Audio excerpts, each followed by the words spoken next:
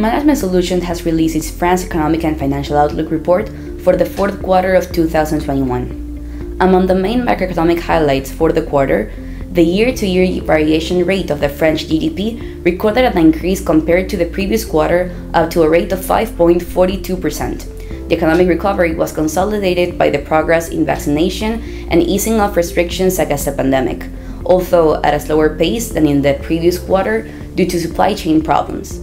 As for the labor market, the unemployment decreased compared to the previous quarter, standing at a 7.20% rate. On the other hand, the year-on-year rate of growth in employment during the third quarter registered an increase of 1.32% over the previous quarter, standing at 2.08%. The euro depreciated against the dollar compared to the previous quarter and recorded an average exchange rate of $1.14 per euro.